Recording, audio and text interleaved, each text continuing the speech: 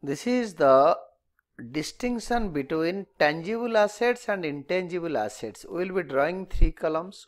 First column will be for basis, second one is for tangible assets, and third one is for intangible assets. On the basis of a basis, we will be showing the distinction between the two. First basis is physical existence. For tangible assets have physical existence. For intangible assets are fixed assets having no physical existence. Second basis is fixed or current. In case of a tangible assets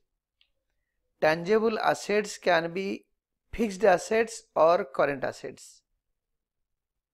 In case of intangible assets can be fixed assets only.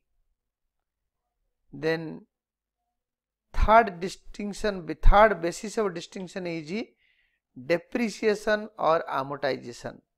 In case of tangible assets, fixed tangible assets are only depreciated, whereas in case of intangible assets are amortized.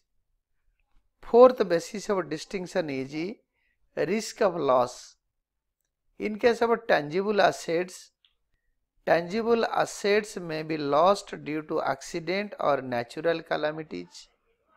In case of intangible assets cannot be lost due to accident or natural calamities. The fifth basis of distinction is mortgage.